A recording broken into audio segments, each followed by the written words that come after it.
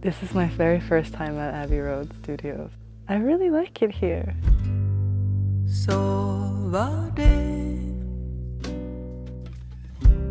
akkurat tid til å slikke iskrem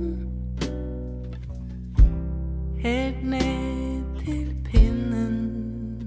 I wanted to write a song about your brain feeling like this ferry that runs through the Norwegian fjords to kind of consciously meditate on your own thoughts and feelings minute by minute.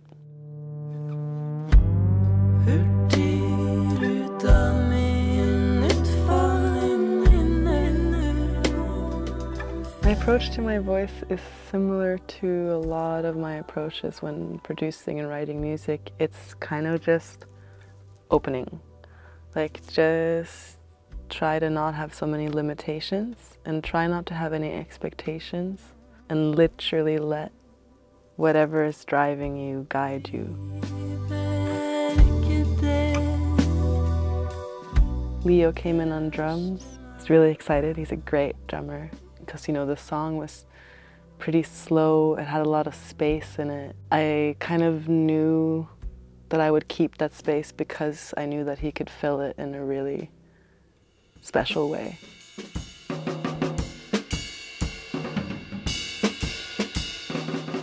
I brought my own guitar. I used the whirly, I used the bass, and then there was the Prophet for synth, and obviously the Ludwig drum kit.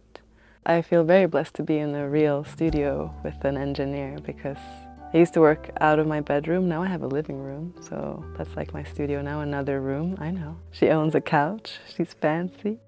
I could just wake up at 4 a.m. and be like, oh, there's this, I need to put a shaker on this track, or send it through to my friend and wait for it to come back. It's very convenient when you work in a non-linear way.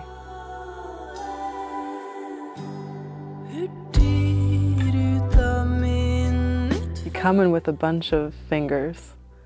You realize that one of them is a hand. You see some other fingers in a hand. And then you put your hands together. And that's when you know something slaps. And that's music making to me.